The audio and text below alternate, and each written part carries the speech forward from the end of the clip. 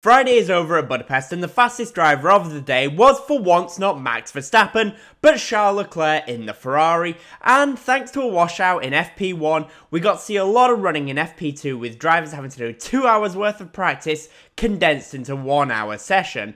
But the question is, what did we learn? Well, today I'm going to be taking a look at the data and do a data analysis of Friday practice. Now, let's get into the video. As usual, I'll be talking about Ferrari, Aston Martin, Mercedes and Red Bull a little bit later on, so stick around for that. Friday in Budapest saw FP1 being a washout, which meant that teams only had 1 hour's worth of practice today, which meant that we got to see the teams doing completely different run plans in FP2, which does make things a little bit more tricky to look into. There was not as many upgrades this weekend as there was last time out in Silverstone, but there were minor changes brought to the majority of teams as they were looking to maximise their current packages. But the question is, what teams were looking good and what teams were not looking so good? Well, thanks to the free practice session being all over the place, like I said, it was actually pretty difficult to tell who looks good and who doesn't. But one team that does look like they may be struggling a little bit this weekend, once again, is the Haas team. Over one lap, as usual, Haas looks pretty strong, as we've become somewhat used to. However, once again, as usual, when it comes to their long run pace, the pace absolutely falls off a cliff. To show what I mean, here is the fastest lap of both Fernando Alonso in the Aston Martin to Nico Hülkenberg, and rather surprisingly, Hülkenberg actually went faster in FP2 than Alonso managed to do, which once again goes to show the one lap pace of the Haas. It is actually pretty strong. However, as soon as we stick fuel into the car, you can see this is where the struggles begin for them. To show this, I have the lap times of Hülkenberg, Albon and Bottas. I've included all of the lap times in practice, as there are a lot that fall below the 107% of the fastest lap times.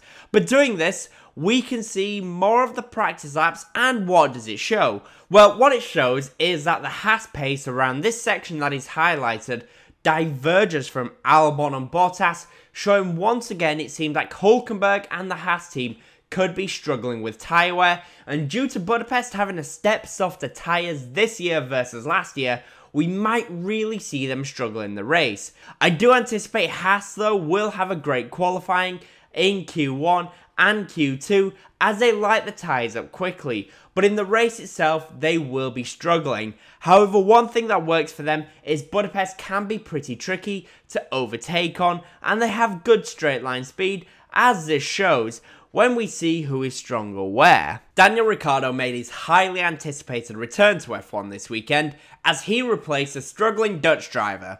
No, not Max Verstappen, but Nick de Vries. But the question is, how did Daniel actually get on his first Friday practice session of 2023 as a full-time driver? Well, honestly, he did pretty respectfully. It is hard to judge how Ricciardo will get on this weekend. He could have done with FP1 not being a bit of a washout to get used to the car, but nevertheless, we're going to compare how he got on against his teammate Yuki Tsunoda. Let's start by looking at their fastest laps to see what we can learn. What should be rather unsurprising is that Tsunoda was the faster of the two drivers. This was of course Ricciardo's first full day in the car after all. Through the first part of the lap and through the fast left-hander, Ricciardo is actually faster than Tsunoda. However, when the laps gets on and it gets a little bit more technical after the chicane, Tsunoda starts to pull away from Ricciardo and is significantly faster through this section, which kind of makes sense since he's had a lot more time to get comfortable with the car. For Ricciardo though, his first day back has been good, and it is something for him to build from. When we take a look at their long runs, Ricciardo was actually faster, however he was slightly less consistent than Tsunoda and was slower overall when you consider all of their lap times. It will be interesting to see how Ricciardo progresses after an interesting first day back at the track. Two midfield teams that are looking fairly strong this weekend are McLaren and Alpine. Alpine this weekend have brought upgrades to their car, and McLaren are looking to build on a very strong British Grand Prix, and so far they are both looking very good. When you compare the fastest lap of Gasly and Norris, you can see there was very little to tell between the two drivers. When the speed was getting close to VMAX and towards the end of the lap, you can see that Alpine is actually a little bit faster than McLaren. However, Norris makes up all of his time in the very tight and twisty sections of Sector 2, due to him being able to carry a lot more speed through the corners, which you could kind of expect based on what we saw last time out at Silverstone. This means that overall, over the course of a lap time, there is very little to tell between the two teams, and it will come down to who can get it right in qualifying, and with Budapest being a tricky circuit for overtaking, it will be interesting to see who can get it right. Over a race run during practice also, you can see that these times between the two drivers is very close, and this could be an incredible fight between the two teams as they battle for the top midfield team, and maybe, just maybe, they can take the fight to Aston Martin, Mercedes and Ferrari if they can nail their setups as well. If you're enjoying the video, I would greatly appreciate it if you hit the like button and subscribe for more F1 content. I'm on my way to 3k subs, and I would greatly appreciate it if you can help me get there. Now, let's get back to the video, and let's talk about the top 4 teams, and let's start with Ferrari. For Ferrari, Friday in Budapest was a bit of a mixed bag in my opinion. Leclerc was the fastest driver of the day, and set a 1:17.686, and was a lot faster than his teammate Sainz. When you compare the fastest laps, you can see where Leclerc was faster. During the fastest lap of both, you can see that Leclerc was much faster through turn 4 into turn 5, and then into many of the braking zones, you can see that Leclerc is able to brake later than his teammate, showing that he has more confidence on the brakes compared to Sainz so far. He also carries more speed into the corners, which means he is a lot faster in a lot of areas. So why was it a mixed bag? Well, firstly, Sainz did crash in a wet FP1 session, and also when you look at their long run pace, Ferrari are on softs and Norris in the McLaren is on mediums, and what can we see?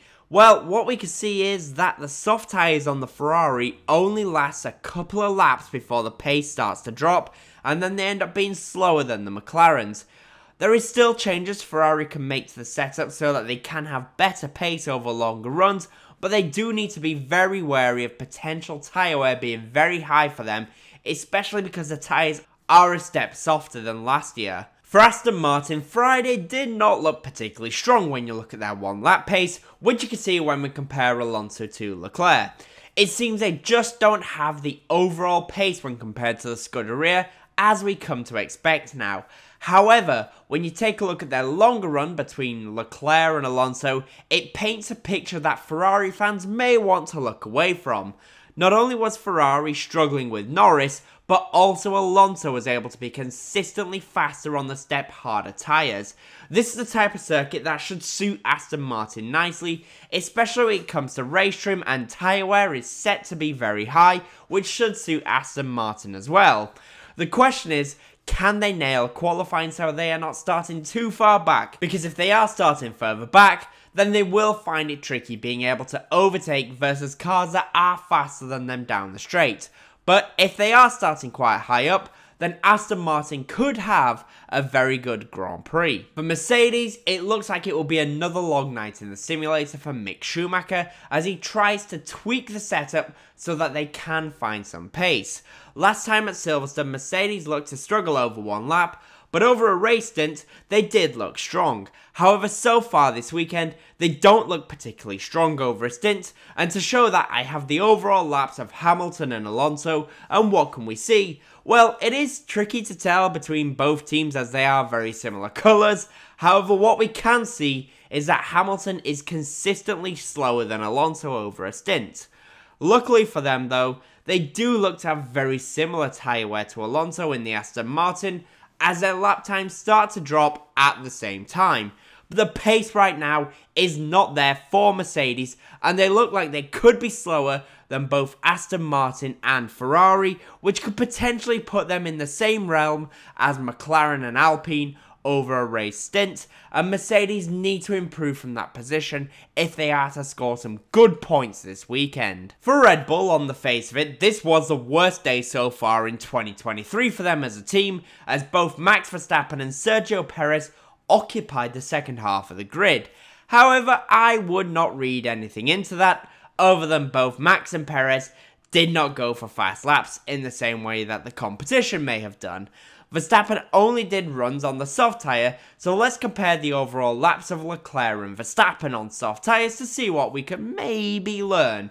Rather surprisingly, on the first couple of laps of the long run, it looks like Ferrari actually has the pace over Red Bull, but as we are all used to seeing in 2023, as the stint wears on, Ferrari's pace starts to fade, whereas Verstappen in the Red Bull is able to maintain that ferocious pace.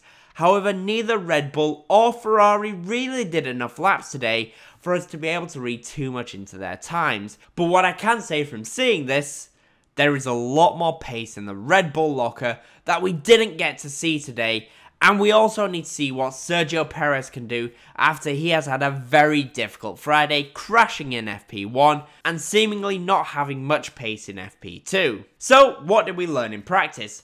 Haas looked to be really struggling on race pace yet again. Alpine and McLaren are very close and can take the fight to Mercedes and potentially Ferrari over a race stint. Aston Martin have potentially very decent race pace, but they may struggle over one lap, which means that they could be fighting their way through the field. And Ferrari look fast, but they so far are very hard on their tyres. So, I hope you enjoyed this video, and if you did, as always, comment, leave a like, and subscribe for more F1 content. Thank you all so much for watching.